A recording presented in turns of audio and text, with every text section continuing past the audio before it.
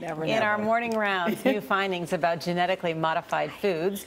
They're made from organisms by altering DNA. GMO labeling isn't required in the U.S., despite worries about the potential health risk. A Consumer Reports study out this morning shows the surprising result of testing on cereals, chips, baby formulas, and more. Urvashi Rangan is the magazine's Director of Consumer Safety and Sustainability. Good morning. Good morning.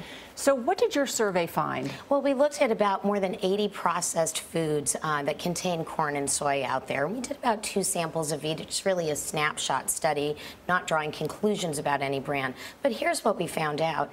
If a product didn't have a claim on it, it was likely to contain GMO corn and soy. And then we looked at a number of other labels that suggested GMOs were not used and sort of put those to the test as well.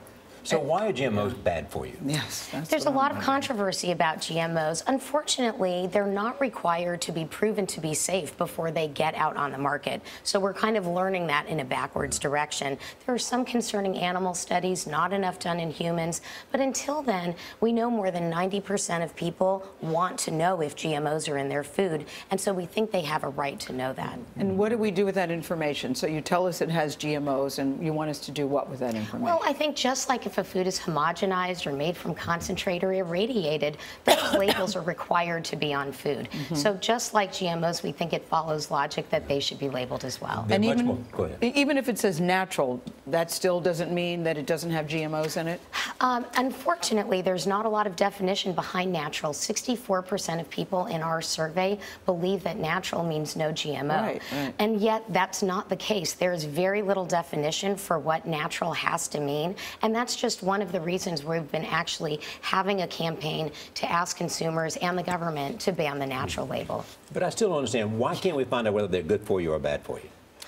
Well, there's not a whole lot of testing that's out there, Charlie. There's not a lot of safety testing required. The government here doesn't mandate that. They do not require that before these things go to market that they're actually proven to be safe. But they've been on the market for a long time, haven't they?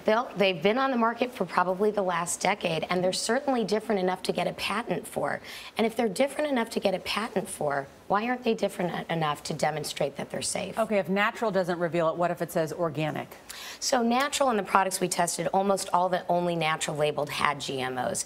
When it came to other claims that were reliable, organic was very, very good. It's a certification program. It legally prohibits the use of GMOs, and that was reliable. So as someone who does a lot of the grocery shopping, my husband's laughing out loud right now, why shouldn't I buy foods that have GMO? Is it going to do some GMOs, and is it going to do something to my children or to me? I think it's really about making informed choices and having people decide for themselves. Labeling is required in more than 60 countries by the same companies who fight labeling in this country.